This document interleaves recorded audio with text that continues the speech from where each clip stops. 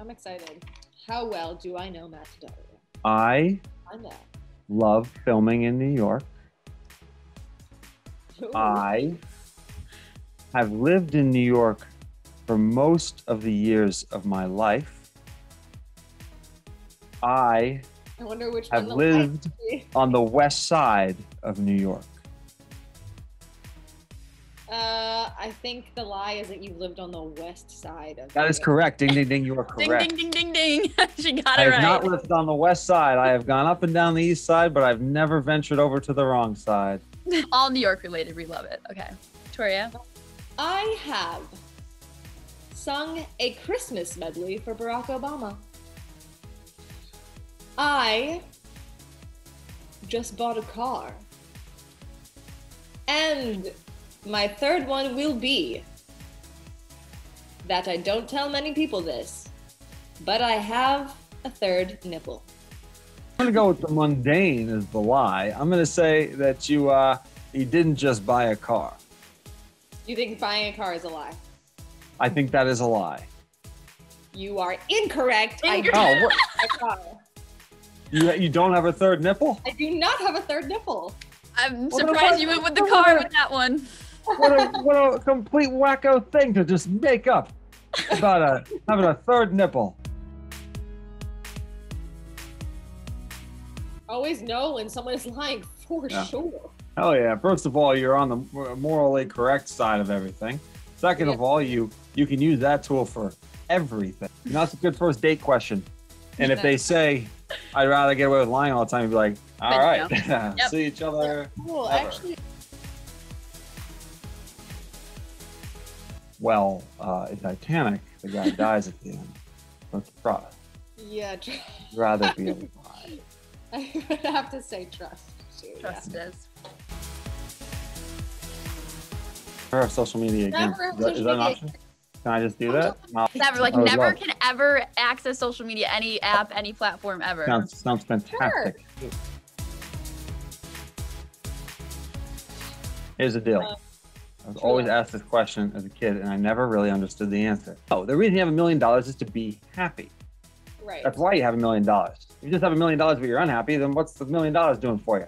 So, true love, does it bring me full happiness? And I would assume yes. I don't need $100 million.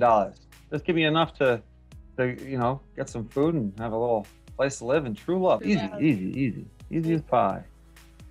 True love it is. Both of you.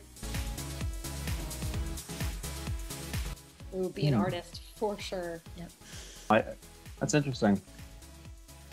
Be an artist. Like if you own the gallery, you're not an artist at all. I think both are great options. You have to, You're what are you, a politician? What do you mean? I think both are great options. I think.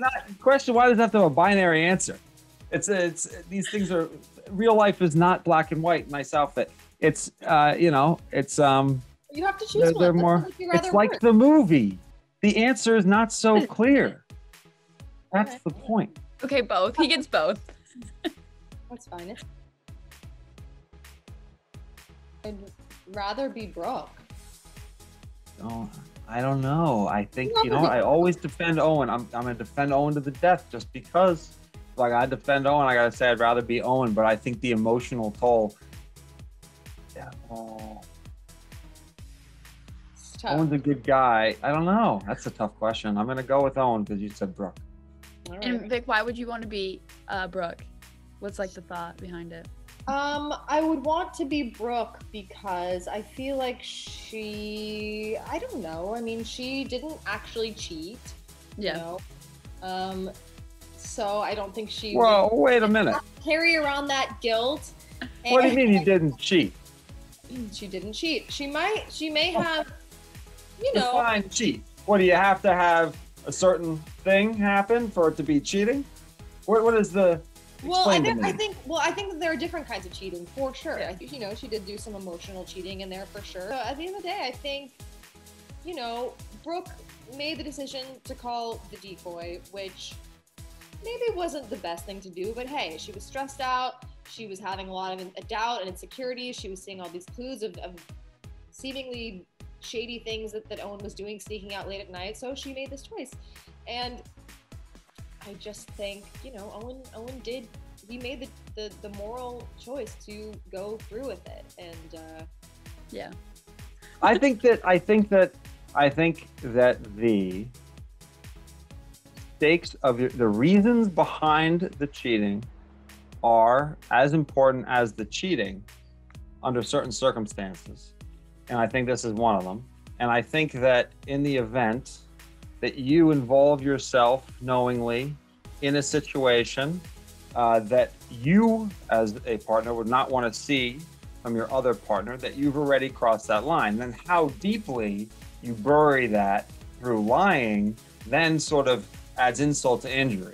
I can see where it all comes down to trust rather than to necessarily. right, but at the end of the day, you did make the choice to go ahead with it. You didn't have to. And Brooke made the choice to end up half naked in the lips a millimeter away. I mean, you know, distances, we could say that we're never really touching anything because the atoms aren't touching. I mean, what's the distance for quiet? But Brooke, I hear what you're saying. I totally hear what you're saying. But I don't think that she went any further with him there. I think well, I don't know what you're saying. I think that's up for audiences to decide. Did you guys feel this like compassionate about it when you were reading the script? Or kind of after the fact when it was like you wrapped filming, realizing what really, really went on? I'm a ruthless defender of Owen. I gotta defend him because, you know, I gotta defend my character. You guys excited about like when you read the script to play the roles? Oh yeah. Yeah, definitely. I love so many things about my character. I love that she's like this like determined, strong-minded woman. She's kind of like a boss, you know? She has her own gallery. She's calling the shots. She knows what she wants. She's like making moves. I love that about her. I love that it takes place in the art world. I love like her sense of style. My clothes were so cute.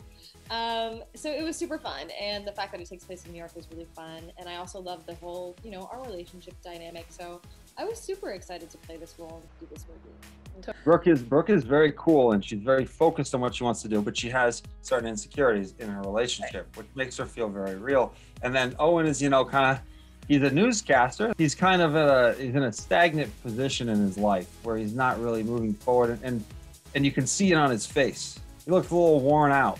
Yeah. And I like that about him. I like that he's this kind of worn out guy, you know? It's believable that he's gonna make a mistake, you know? Yeah.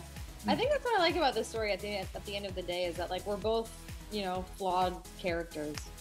And my character obviously has a lot of insecurities and neuroses and doubt, and nobody's perfect, and we all make choices and we all make mistakes, and I think it's going to bring up interesting conversations like, you know, who did cheat? What is considered cheating? Who is in the right? Who is in the wrong? Levels.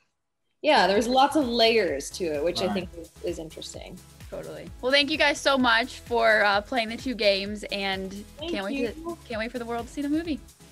Thank you very much. It was really fun. Thank you.